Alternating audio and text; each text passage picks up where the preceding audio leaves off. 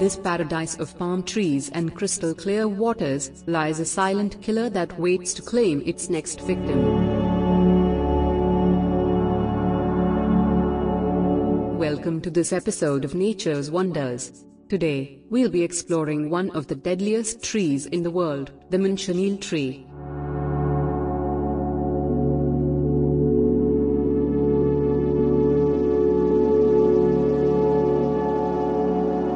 The Manchineel tree, also known as Hippomane Mancinella, is native to the Caribbean region, Florida, Central America, and parts of South America. This tree may look innocent, but it's actually one of the most toxic trees in the world.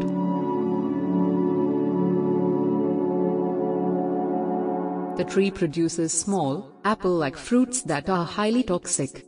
In fact, they're so toxic that just standing under the tree during rain can cause blistering on the skin. The fruit's milky sap contains phobol, a toxic chemical that can cause severe skin and eye irritation, as well as blistering, swelling, and even permanent blindness.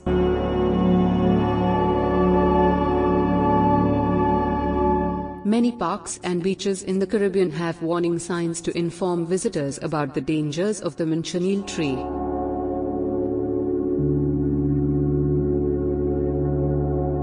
The tree's bark and leaves are also toxic. In fact, burning the tree can release toxic fumes that can cause respiratory problems.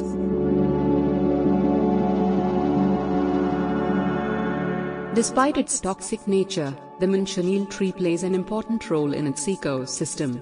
It's a keystone species that provides habitat for many animals, including birds and reptiles.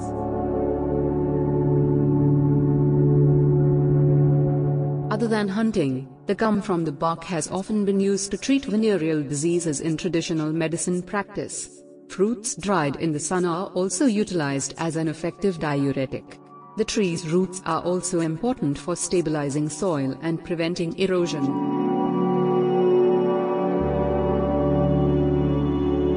So, while the Manchineel tree may be one of the most dangerous trees in the world, it's also an important part of the ecosystem.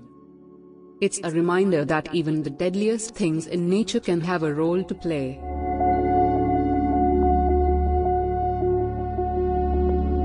Thanks for joining us on this journey through nature's wonders.